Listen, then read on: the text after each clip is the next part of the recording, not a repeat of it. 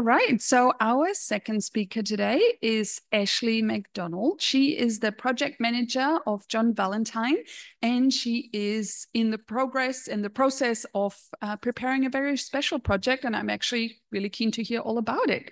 Ashley, take it away. Thanks so much, Kat. Thanks for inviting me and giving me the opportunity to talk about this new project today. We're really excited about it. Been looking forward to talking about this ever since I arrived back to the Sea Lab in April of this year. But before I dive right into this, I kind of wanted to give everyone a little introduction to myself. I'm actually, a former student here at the Sea Lab, so it's really great to be back. But for those of you that I didn't meet the first time around, which from the looks in the audience, most everybody, since I was a student a while back. But I wanted to just give a little bit of background about the research that I've done previously and the institutions and labs that I worked on before now. So just to start with, I'm from Alabama. I'm North Alabama native, and I went to undergraduate at my hometown university of UNA, and really got to experience the Sea Lab in the summers as an undergraduate student and loved it, and really got thrown into a great research project opportunity looking at spiny lobster foraging behavior in Belize. And this project really cemented my love for experimental design and asking questions and trying to answer those questions through research. So then I decided I wanted to keep going with this as my career. So I took a PhD position in Dr. Sabrian's lab. He's a former faculty member here. And I did all of my dissertation work on seagrass ecology and seagrass and SAV restoration. And this habitat's actually, very near and dear to my heart. I really learned how much I truly love this type of habitat, and how my personal bias might be that it's probably the greatest habitat that ever existed. But that's me. And so then after that, I took a new position, completely different from anything I'd ever done before. So this is just way out of my wheelhouse. I was a research technician at GCRL with Dr. Robert Leaf, and I got looking into Gulf Menhaden population dynamics, very fisheries focused. This is something I've never done before. This might be kind of a thing with me. I kind of tend to take on a lot of projects that I've never had experience working with before. And the great thing that I really liked about this project was, for one, I had no idea that the pogie fishery was the largest fishery in the Gulf of Mexico, both by volume and monetarily. So, and because the species is very important to the trophic food web systems in the Gulf of Mexico, understanding their population dynamics in the terms of fisheries and prevent them from overfishing is very important. So it's a really cool project I got to work on. But then after that, I took a research scientist position with Dr. Charlie Martin when he was at University of Florida, Nature Coast Biological Station. That's where I was for the past 6 years or so. And I worked on pretty much any estuarine community ecology project under the sun. I did it all. I loved it. I've done a ton of stuff while I was over there. We worked on, again, estuarine communities, looking at oil spill effects on an entire, community and in individual effects. Got back into my seagrass SAV ecology again, which I loved. And one of the really cool things was I got to head up a project, again, doing something I've never done before, which was this common snook range expansion into the Suwannee River in Florida. This is a novel population in the area, and I really got to dive into looking at things like acoustic telemetry, which again, never had before, but it was a really exciting opportunity, and I'm hoping to keep that project actually going while I'm here. So I'll probably continue to be looking into the more snook stuff while I'm up here. So then I took this position in April, and working with Dr. Valentine and Charlie. And what was really great about this is that we've already done a lot of work together as looking at these oil spill effects on communities and food webs in the Gulf of Mexico.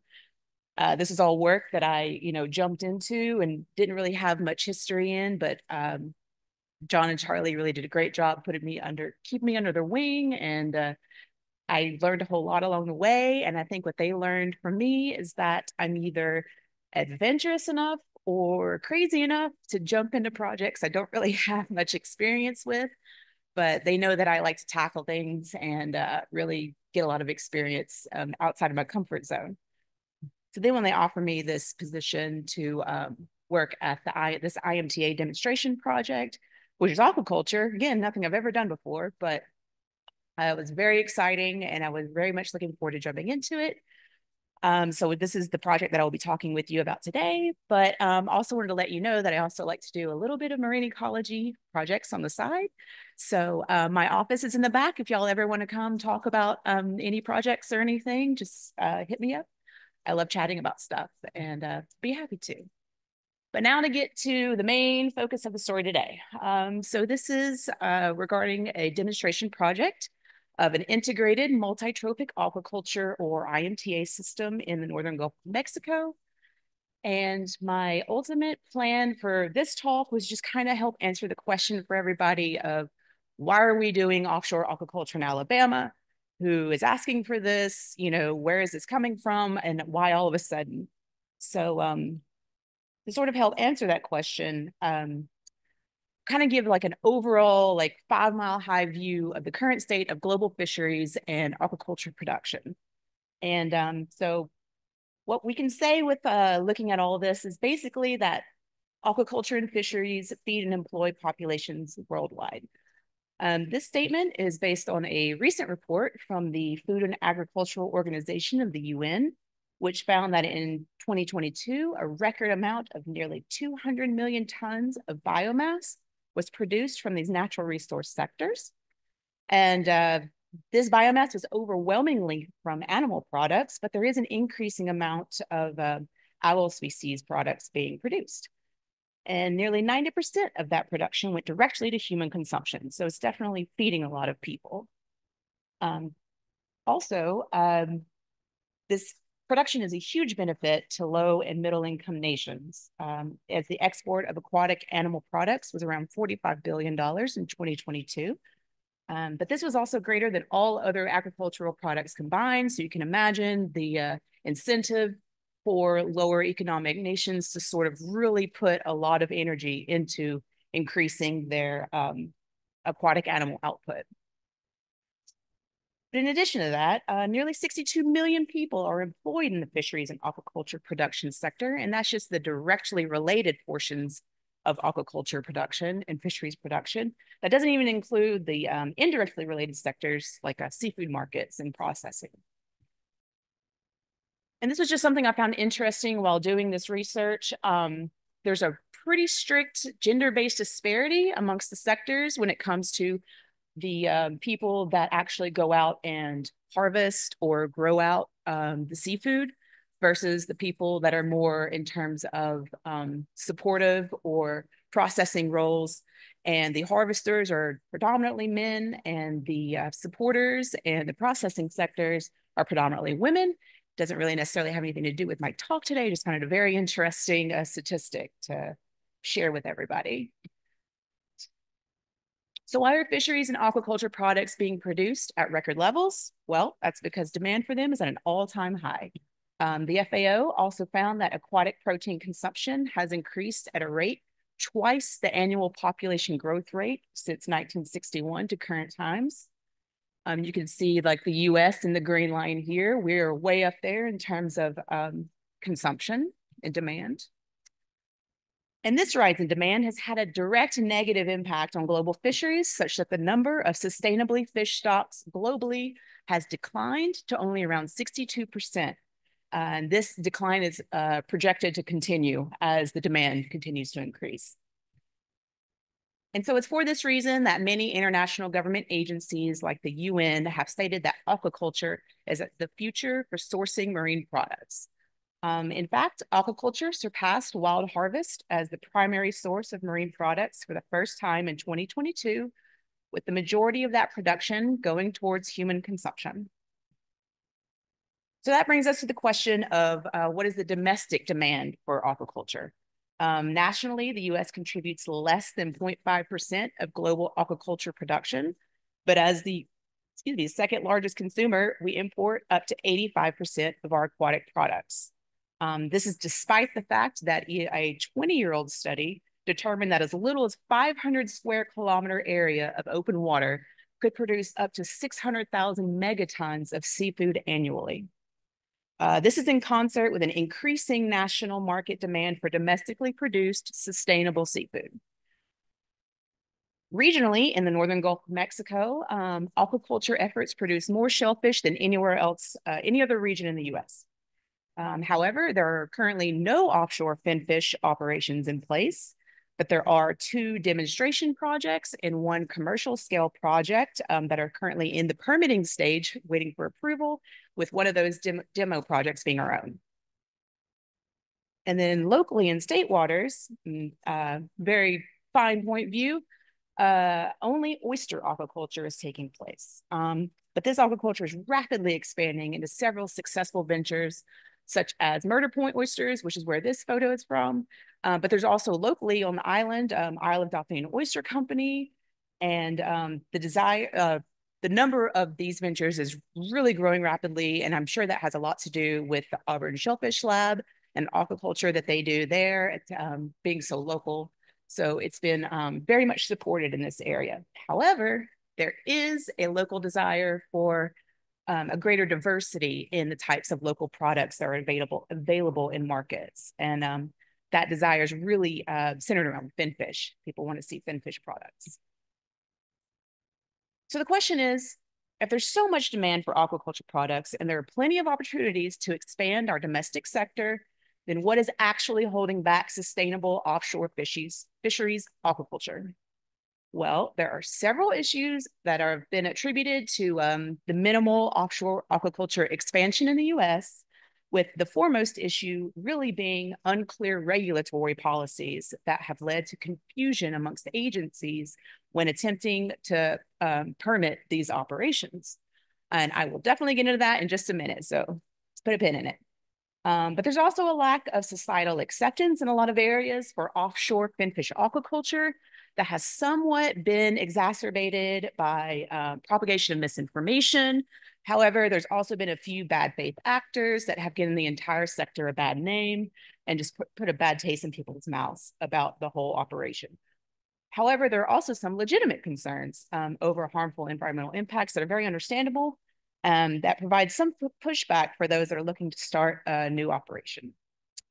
And so the question that I hope to answer somewhat with this talk today is how the Alabama IMTA project got started and how this project is unique in our attempt to address these issues.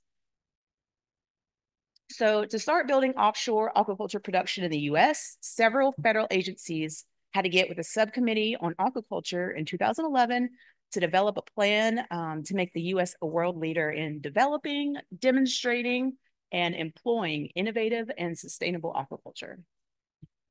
And then in 2020, an executive order was passed that intended to provide federal support for the expansion of aquaculture in federal and state waters.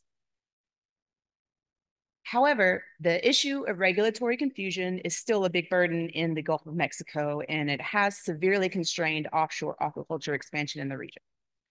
This is because a recent lawsuit actually revoked NOAA's intended policy that was their attempt to manage and lead all permitting requirements for US aquaculture, meaning that once that got revoked, there was no clear pathway forward for individuals looking to kickstart an operation in the Gulf of Mexico.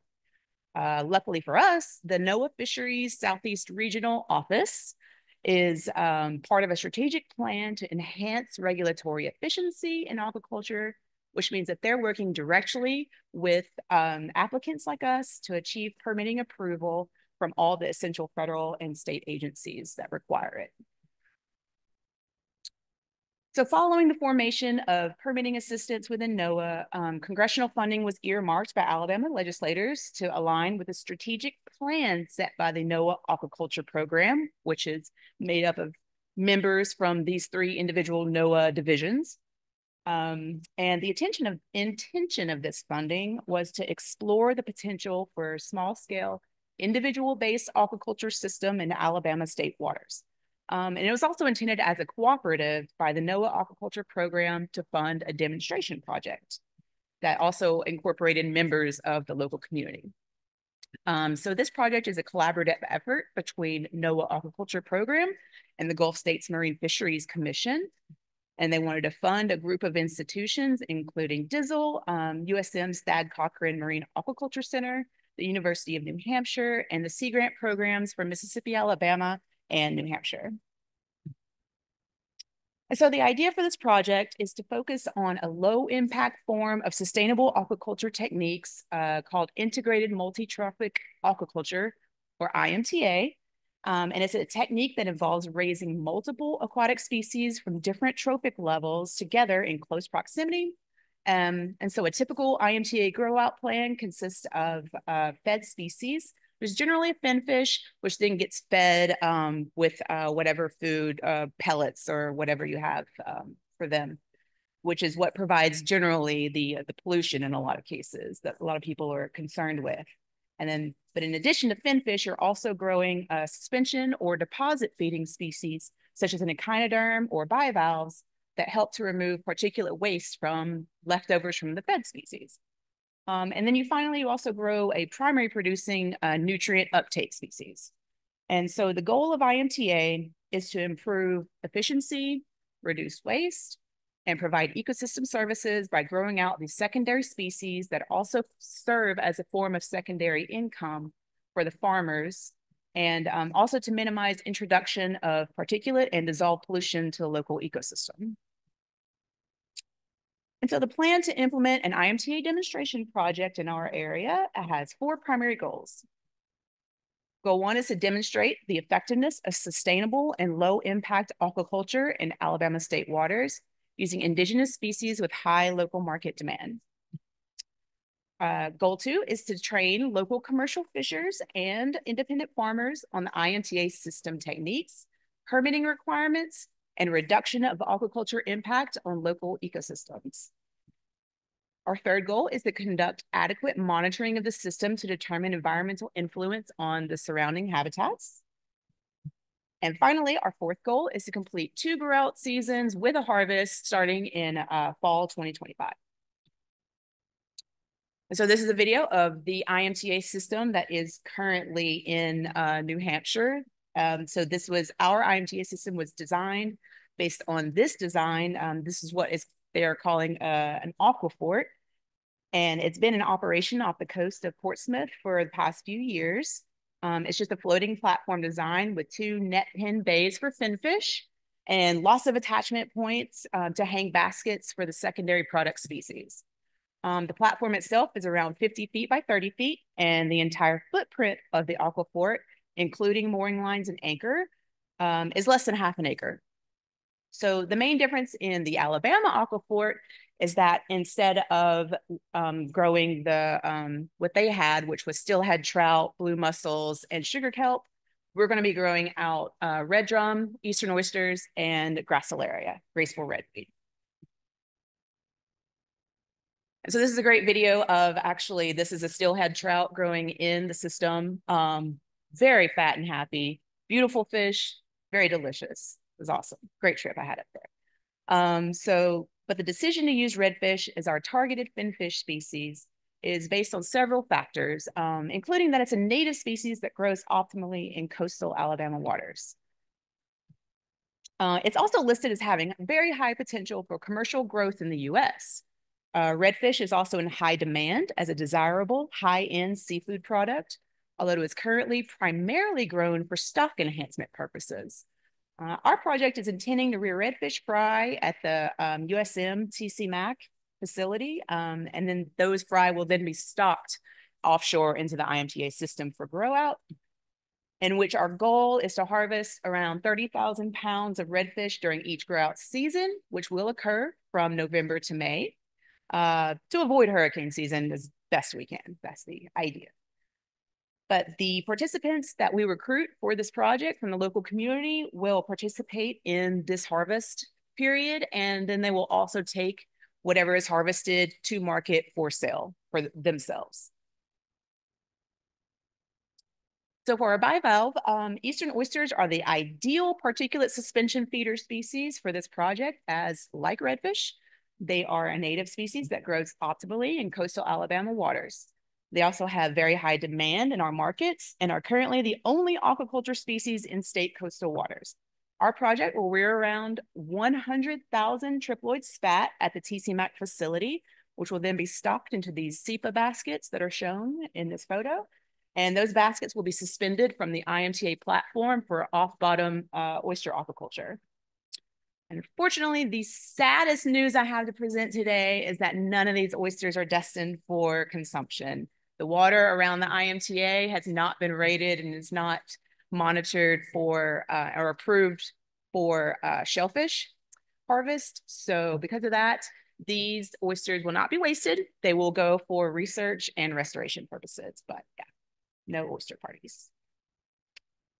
And then finally, we'll be using graceful redweed as a gracilaria species because it also is native and grows optimally in coastal Alabama waters. However, there's not much yet understood about its market demand, but we do know that there is growing potential for this species in the US for the market for it, since it's a very popular aquaculture species currently in China, who uses it for animal feed and for agar extraction. Our project is going to take around 2.5 kilos that have been grown at the TCMAC facility, and then those will get stocked in baskets to be suspended from the IMTA platform with the oysters.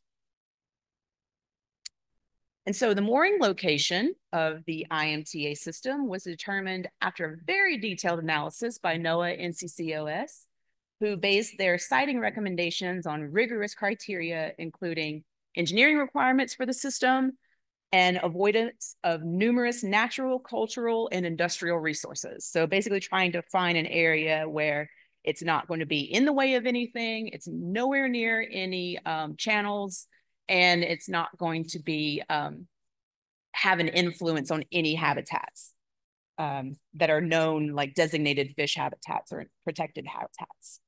So the final selected site is approximately 3 kilometers south of the Fort Morgan Peninsula at a fair distance from any commercial shipping lanes. And a baseline survey was conducted at the selected site by the Hydrographic Science Research Center of USM, who conducted side scan sonar relays to determine if there were any notable any notable benthic habitats at the site that may preclude selection of this site due to habitat protection restrictions. These surveys determined the depth at the site to be between 10 and 11 meters, with the benthos comprising of uniform hard-packed sand without vertical relief and no evidence of any geological features such as hard bottom habitat. This site is ideal for limiting aquaculture effects on surrounding habitats, and the small footprint of the aquafort system is similarly ideal for siting in this area. But just to be sure, we want to make sure that we're capturing anything that could potentially, come off of the IMTA that may have an effect on the surrounding ecosystem. So we will be conducting extensive environmental monitoring of the area surrounding the IMTA and at comparable reference sites. These monitoring efforts will be conducted prior to deployment of the IMTA system. During deployment, so during that grow out season, while the IMTA is out there, I probably didn't mention this earlier, but the IMTA will only be moored during the grow out season. Once the season's over, it's coming back to land, and then we'll take it back out the next year. So we'll be sampling while the IMTA is out there, we'll be sampling around it. And then after the project is done and we're not going to be deploying it again, we'll go back and sample one more time. And these samples are going to be 3 times per season. So it's going to be a fall, a winter, and a spring sampling event.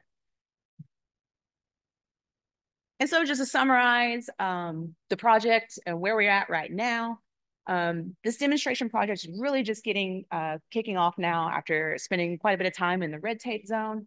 We've gotten through some serious milestones and things are really beginning to happen behind the scenes. So although we're still in the permitting stage, technically, waiting on a few agencies and some paperwork to be finalized, we have been approved to begin pre-deployment sampling this fall. We're also starting to work on recruiting participants from the local fisheries and oyster aquaculture community to train on the IMTA, which is definitely a very important component of the demonstration aspect of this project.